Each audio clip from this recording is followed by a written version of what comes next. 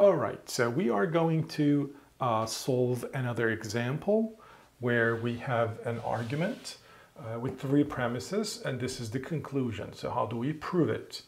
Well, I'm going to prove it with indirect derivation. So let me note the conclusion, not P or Q.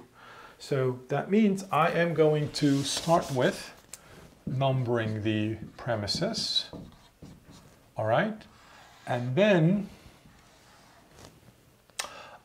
because I am going to prove it with indirect derivation, in line 4, I am going to assume the negation of my conclusion.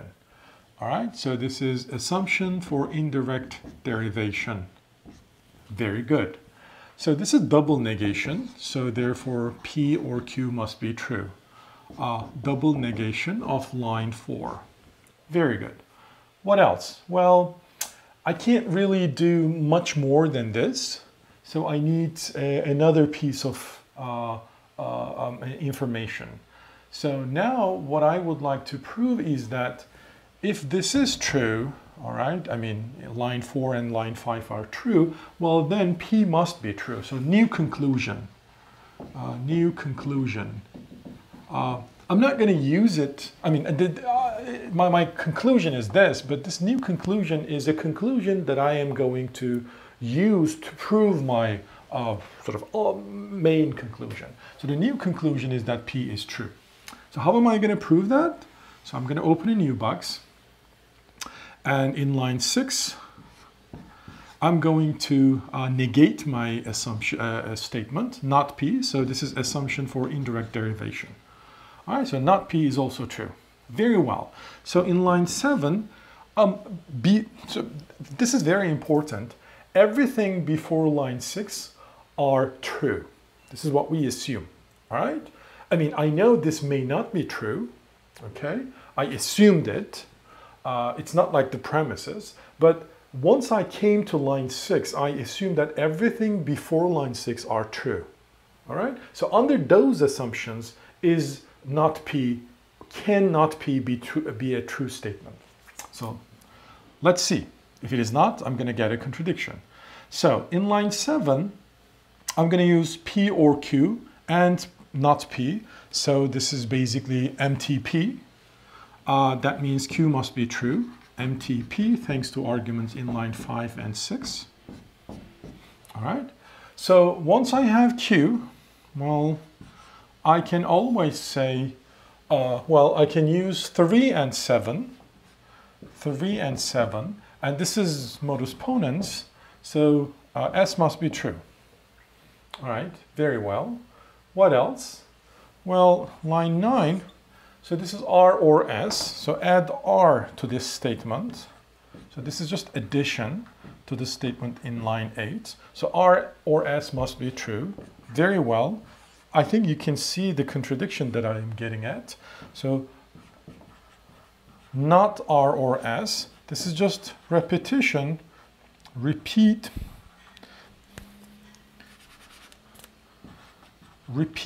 line 1. So what I get is a contradiction.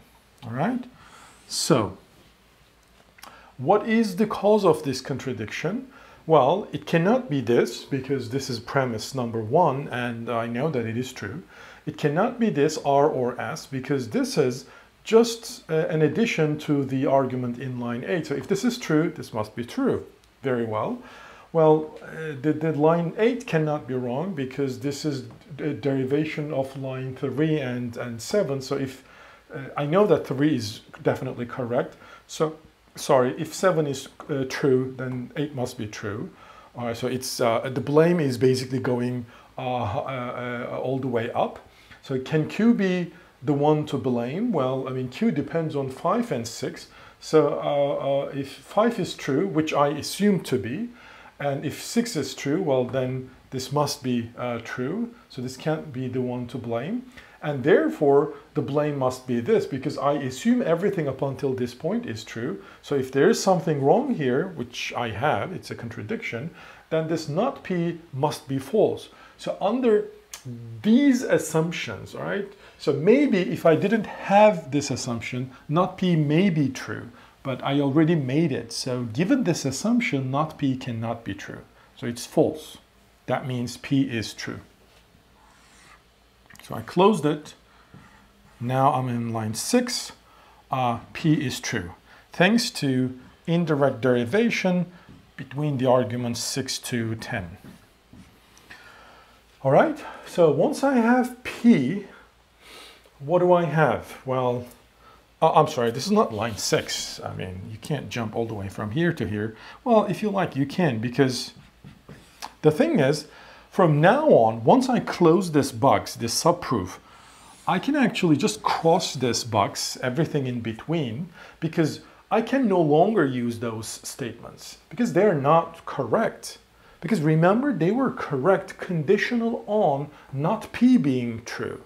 But it's not true, so therefore everything here, well, except this one because it's just a repetition, everything here is false, all right? So therefore, I can't use them. However, I can use 1, 2, 3, 4, 5 still, and 11 because I haven't yet closed this assumption for indirect derivation. All right, so once I have 11, I have 12, where P and R, so modus ponens, R must be true. So the modus ponens between the arguments 2 and 11. All right, so P is true, R is true. Well, again, R or S. So in line 13, I just add S to this statement. So this is addition to the statement in line 12. And then I just repeat my first argument or premise, R or S. So this is a repeat of line 1. So I have a contradiction. Remember, I made this assumption for indirect derivation, and I got a contradiction. So therefore, the problem has to be arising because of this assumption. Because everything here is correct, conditional on previous assumptions are being correct. And so this cannot be correct. I keep saying correct, but I mean true. So this must be false, hence its negation must be true. So therefore, I close this, but let me just write it here, 15. I have concluded that not P or Q is true thanks to indirect derivation between the arguments in line 4 to all the way to 14. All right? So that was the conclusion I was trying to get, and I got that conclusion. So that's the proof, and hence this argument is a valid argument.